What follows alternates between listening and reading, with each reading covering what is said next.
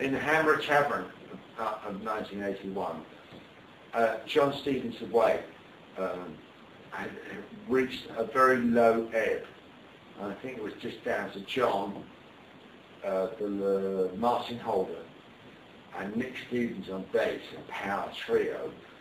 I don't know whether Nigel Moyes was there. I think Ted Emmett was playing on trumpet with him. Mike Osborne might have been there.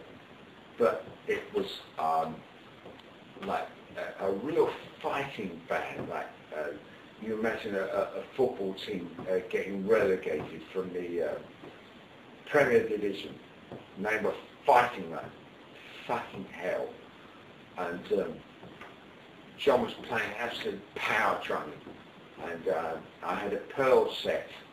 I was playing with Steve Topping and Nick Stevens as a score band.